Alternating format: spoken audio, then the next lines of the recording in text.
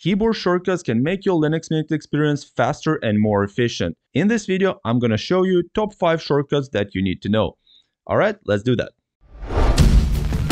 First shortcut is very simple: how to open the menu. You might need to open the menu quite often, so it's good to know the quick shortcut. Of course, you can use your mouse to go to the menu, then go to the apps and try to find the app that you need, but it's much quicker to use shortcuts. Press Windows key to open the menu instantly.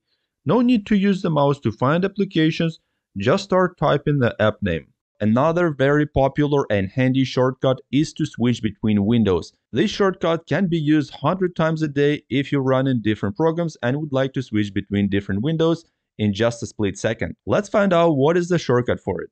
For example, if I get this window open up here, the Firefox, I get this terminal open, and I get this home open. And if I want to quickly switch between these apps, use Alt plus Tab to quickly switch between open windows. Hold down Alt and Tab to cycle through your apps. And as you can see, it lets you choose between different apps that are currently open, just like on Windows. If you're working in an office or somewhere outside and you just step away from the computer, you want to make sure you lock out your computer so nobody can access your files, your system. Let's learn how to lock up your screen with a shortcut in just a split second. If you step away from your computer, press Ctrl plus Alt plus L to lock the screen instantly and keep your system secure.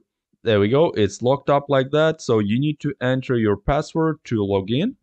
Of course, you can go through the menu and go to this lock screen.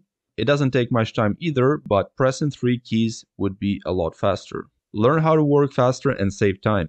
Taking screenshots might be very handy and important if you want to capture something on the screen. Did you know there is actually a dedicated key for it? Let's find out. Press print screen key on the keyboard to capture the whole screen. Just like that. As you can see, it has captured the whole screen. You can just click save.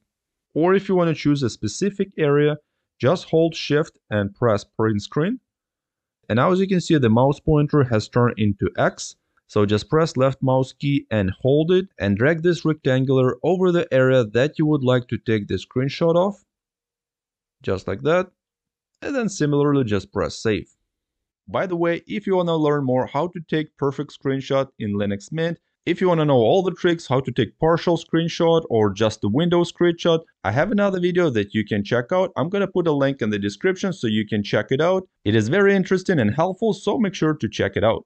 But anyway, we're going to continue and we're going to go to the 5th shortcut that we're going to learn today. And it is going to be about terminal.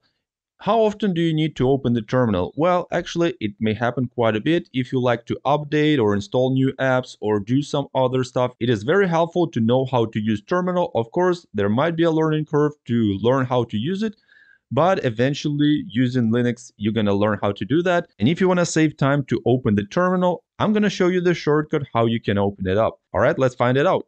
Press Ctrl Alt plus T to open the terminal. This shortcut is perfect for quick commands. Similarly, you can press this icon here, but of course, pressing the Ctrl Alt T is a lot quicker. And as you can see, you can open multiple terminal windows.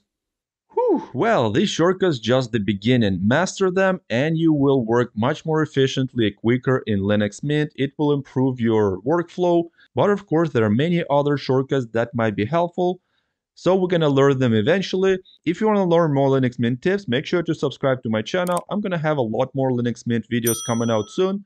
So make sure to subscribe and click the notification bell so you don't miss new videos. Also, if you like this video and find it helpful, please support it with a like. If you have any comments, questions, suggestions, drop them down in the comment section below. I would be happy to read your comments and help you if I can.